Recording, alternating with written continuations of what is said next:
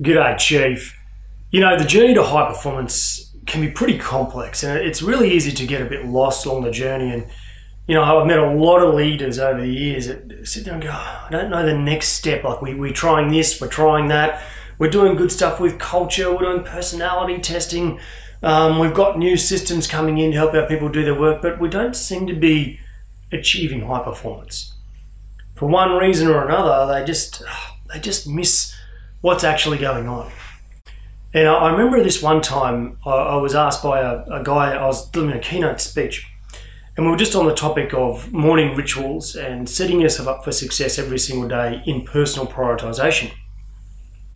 And this gentleman asked me, he said, hey Greg, every day I sit down and do my prioritization, but as the day gets going, I just lose focus, I lose track, and I go off into some different tangent. I get distracted from the core work I know is so important. I mean, who hasn't been there? That's just a classic challenge in this highly complex, fast-moving world we operate in. It's a sense of overload, you know, that so many of us are suffering from now. And one of the things I just said to him was, you know, listen, can you just tell me, what is the process that you actually go through? When you sit down in the morning, what is your little ritual? What is step 1, step 2, step 3? And how do you prioritize?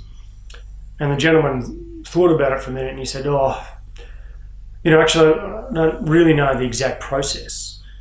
You know, I go back to that saying from Edwards Deming, and this is what I said to him: if you can't describe what you're doing as a process, you don't know what you're doing.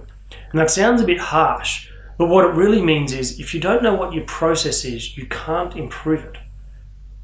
And I want you to think about right now, what is your process? What is your framework for building high performance?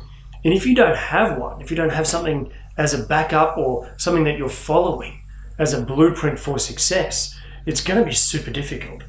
In fact, I would say it's almost impossible to build high performance unless you have some sort of understanding or mental model around what it is you're doing. The Chief Maker High Performance Teams framework is broken up into a couple of different parts. Firstly, there's 5 elements or 5 core pillars that we refer to that drive high performance teams. And then there's actually a 10-step process or over 2 major stages that help you implement high performance teams. So let's just talk through those quickly. The first is our high performance teams framework. There are 5 key pillars to this framework. The first is your mission. And the mission is setting about the why you're doing things and the destination you're going to. It's having a clear vision and goals steeped in that bigger purpose with a clear strategy and roles to align the group. There was a great study by HBR, Harvard Business Review, of around about 100,000 executives, and they asked 3 key questions. Firstly, do you know the vision of your business? Do you know the strategy for getting there? And third, do you know your role in achieving that? And the results were quite remarkable. Only 30% of people knew the vision, only 40% knew the strategy, and only 30% knew their role. And the article went on to say that if this was a soccer team or a football team with 11 players, only 30% of players, or only 3 players, would know which direction they were running. Only 4 of the players would know the plan for how they're going to pass it up the field and put it in the net. And only 3 of those players would know the number on their back and where they're going to stand on the pitch. And isn't that remarkable?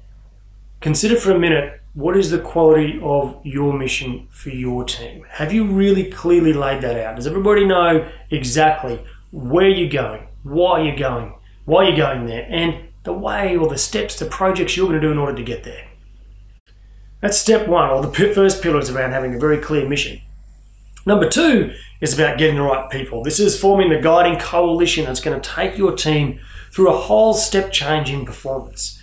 It's about getting the wrong people off the bus, putting them in the right seats, giving them the right development plans, and making sure that they are becoming the very best version of themselves. The third element is all about culture, and this is about creating an environment that when people come to work, it's exciting, there's trust, there's challenge, there's feedback. They're growing every single day.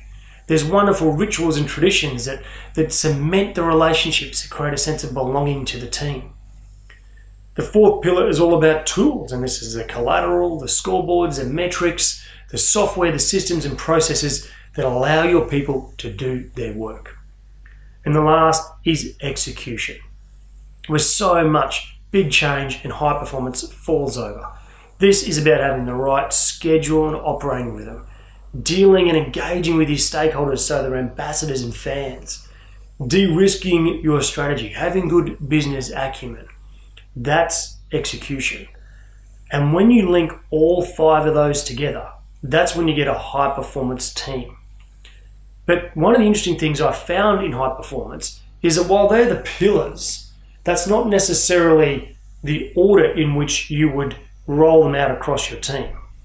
And that's why we've got this particular framework where we talk about there's 2 major stages to building your high performance team. Stage 1 is around uniting the team, and stage 2 is around then embedding and leading a high performance culture. So if you think about stage 1, it's where we talk about philosophies, frameworks, environment, knowing what's going on now. It's then forming the team, finding the right people, recruiting, getting rid of low performers or toxic individuals. It's then uniting that team and aligning them behind the mission, getting your purpose, your why, your vision, your strategy all really, really clear, right? And then it's about executing with precision by setting in place the right operating rhythm to begin with. And that's almost like if you're a ship's captain and you're going to go on a journey, what you've done now is you've decided the destination, you've decided why you want to go there. Maybe you want to go to some beautiful tropical island so you can reconnect with your soul and have a wonderful experience with the people that you're going to sail with. You've picked the destination. You've worked out how you're going to get there, and that's the route you're going to take across the seas. You've also decided where the different stoppages are going to be. This is where you're executing with precision. You've decided what is going to be all the supplies on the boat, how much resources you need. You've got everything ready to go. That's uniting the team. You're off and running. And there's absolutely no doubt in people's mind about what is going to happen. And what we almost say about uniting the team is this is about deciding where you're going and then setting sail and getting out of the blocks or getting away from the harbour into the open sea. And once you're going, once you're actually moving, then this is when we create the high performance culture. This is where we really embed the rituals and traditions and the habits that happen every single day or each quarter that really unite the team, that create this wonderful electric environment. Okay? This is where we really focus on stakeholders, but not just stakeholders internal to the business. We talk about suppliers and customers, everybody that you work with being an ambassador of you and your team. We talk about leading like a coach, really, really working and acting like the head coach of a high-performance sporting team. Working with your people to make them the very best version of themselves. Then we talk about raising the bar. And this is where high performance really, really starts to get to what I say ninja level. When you start to raise the bar with high quality feedback, really strong standards, where people are holding each other accountable because there's so much trust in the group. That's raising the bar. And then last of all is where you change the game. And this is where you look to dominate the industry, to change the way your particular team does things that just creates a whole new way of operating. It's interrupting the market. But you can't interrupt the market until you know your philosophies, frameworks, and environment, until you've got the team and the team has been together on a journey and understands what's going on. So what we're going to work through is these elements. I'm going to talk you through each and every one of these particular stages and all the steps through them. So that when you're going through this process of leading a high-performance team, you're not guessing. You're making smart decisions. You're making precise decisions. You're pulling the right little lever in the right order so that your team continuously moves along the journey to high performance. It's constantly moving up. And when momentum stalls, we come back to these frameworks. That way, we know what we're doing. We can improve our process. We can get better at it. We can adjust it for our own individual team's needs. Okay, Chief, just to summarize some of those points. High performance teams do 5 powerful things very, very well. Mission, people, culture, tools, and execution. And they implement those pillars through the process of, first of all, the 5 steps of uniting the team and then leading the team to a high-performance culture. It's very important you set the foundations and form that team and set the destination really, really clear with the unite the team stage. And then, once the team has set sail, then you can create that incredible high-performance culture. But if you can imagine you tried to build a high-performance culture, but you hadn't spent the time to get the right people on the bus, you hadn't set the mission, you hadn't set the strategy and tactics or a clear governance plan, it's going to fail. You're going to drift off in the wrong direction and the headwinds are going to stop you. You'll splinter as a team and you'll end up being toxic. So set those foundations right and then you can move into creating a high-performance culture. And of course, it doesn't matter how far along the journey you are. It doesn't matter if you've got a new team, a team that's been around for a while. When you decide to go on a journey to high performance, it's like a line in the sand moment. Right now you say, okay guys, let's all come together and let's think. Do we have the right people for this journey? Okay, you might have to make some hard calls. Once again, form that guiding coalition, go through the process of resetting the mission, set those foundations, and then you go towards high performance culture. And as you go along, depending on your maturity, some of the steps you go through, you'll be able to go through faster than others. That might be because you've already got 90% of a great team, or maybe you're really happy with the team you've currently got and you think they can go all the way. In which case, fantastic, you form the team, you go through that step quite quickly.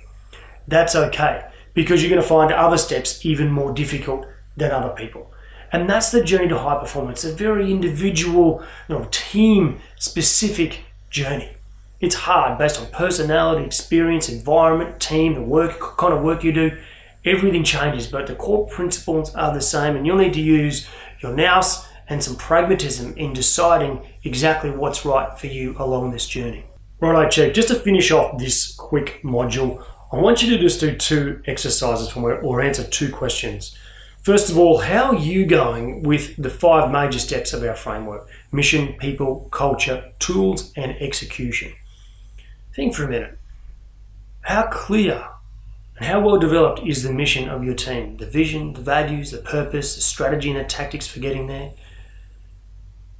Do you have the right team of people? You have the right people on the bus, the wrong people off? Have they all got really good, clear development plans? Are they in the right roles? What about culture? Do you have the right rituals and traditions? Are you learning as a team? Are you doing things that connect, create belonging and cement the relationships and deepen the trust?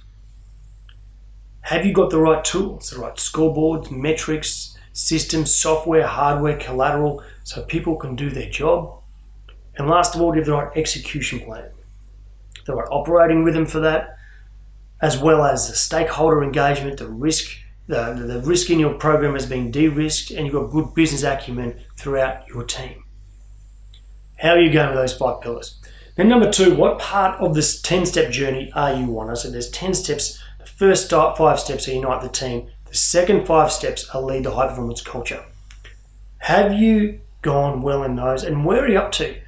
And remember, if you haven't properly formed the team, if you don't have the right people on the bus right now, then you need to go all the way back to that point. If you're comfortable, you think that you have nailed all the right people on the bus, in the right role, with the right development plan, then you can go to unite the team. Anyway, what I'd like you to just think about for a minute, you don't have to do anything about this just yet, because we just want to understand the frameworks in some depth, is what part of the 10-step journey do you think you're on?